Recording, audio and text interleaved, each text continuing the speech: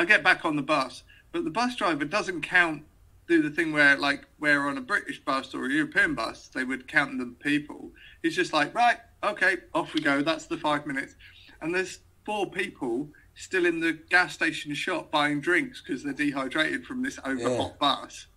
And just drive off. And everybody on the bus is shouting, stop, stop, you're leaving people behind. The bus driver literally just drives off and leaves them. What? At the gas station in the middle of nowhere. And then, so the weirdest thing is, I didn't realise how infrequent these buses were. So the next day, I get off at Greenville, do my show, which was a great show and everything. It was really cool. Really awesome gallery place that I played. Anyway, get dropped off the bus, and again it's 3 hours late, and I'm sort of standing around chatting to a few people at the thing, and then there's this guy, a couple of guys and a girl who are like, oh yeah, they look frazzled, and I'm like frazzled, and I'm like, oh yeah, and they said, oh yeah, so this is like, we were supposed to be on the bus yesterday, but we got left. And I was like, I was on that bus, and I was like, the guy sitting next to me, like, I said, I was on the, so all their stuff went, and the bus was going from Atlanta to New York. It's a long way away. So, like, one guy had no wallet, had no money, because his wallet was on the bus in his coat. One guy didn't have his phone, because his phone was in his coat in the bus, and the bag, one guy lost his bike. So, like, the one guy who had his wallet paid for a hotel room for 4 of them for a night. That's crazy. They all shared beds and stuff. And then they were trying to get to New York to find all their shit. It's just mental. It's like, drove off without them. And they'd had to buy a ticket. Do you know what's heartening about that, though, is the one guy with the wallet doing that? Yeah. Because he doesn't have to, you know what I mean? No, he doesn't have to. No, he was really nice. They were all really nice, and they'd all like clubbed together. It was like kind of human spirit. But yeah, it was quite bizarre. And I mean, I'm genuinely bizarre. And then my journey the next day, like that one was 3 hours late again. Consistent then. Yeah, consistent, and so I'm like, I've got a 2.5 hour layover before my connection. And I literally get on the bus and I'm like, said to the driver, when we stop at a stop, I'm like, realistically, I've got a 2.5 hour connection. Am I going to make it? And she's like, no. Like really dead straight, like, no, we're not going to make it.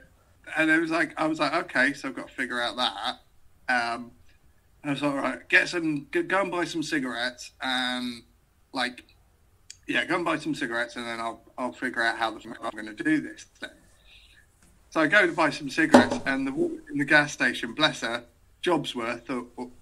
She's like ID. So I get my passport out. ID for cigarettes. Like clearly I'm over. What's the age limit there for smoking? I think it's like 18 or something, 18. I mean, I'm not being funny. It's like ID. So I show her my passport, and she said, no, this doesn't count. I said, well, it does, because it's a passport. She's like, no, I need ID, your US ID card. I'm like, I'm not from here. I'm from England. This is a British passport. This is valid ID. No, it isn't. I need an ID card. She was like, so, like, that's what she'd been told she needed to take. Cigarettes.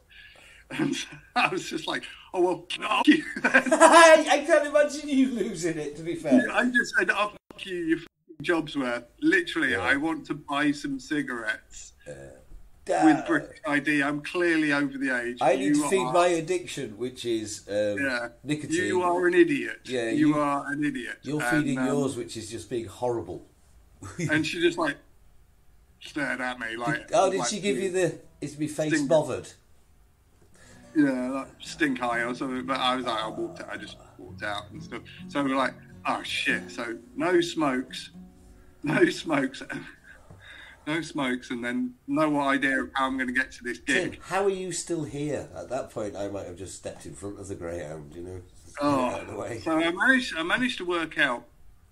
Got to Charlotte, and Charlotte was like 45 minutes drive away from where the venue was, because the bus actually went past where the town I was playing in. Another job's worth won't drop you off.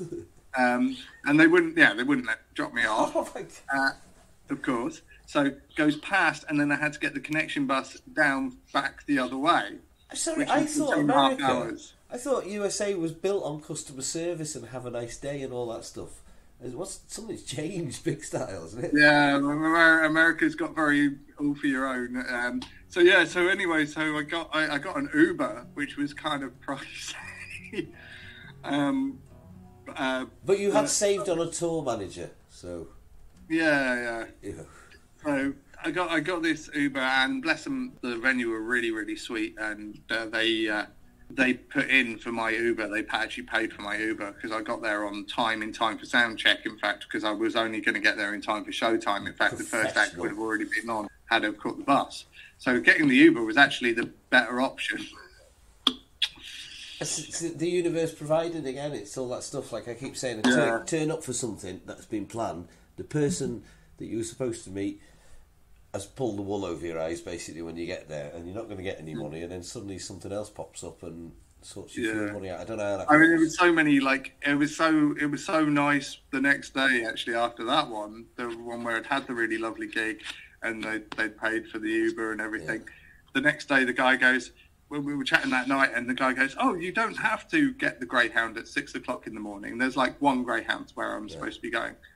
He's like, "Yeah, no, there's a train there," and it was like $46 for the Greyhound at 6 o'clock in the morning. It was $19, and they went every 2 hours. The train. Oh, what? That's the way. And I was like, I'm taking the train. I'm having a lie. Do you know, I've spent since the 8th of November on a train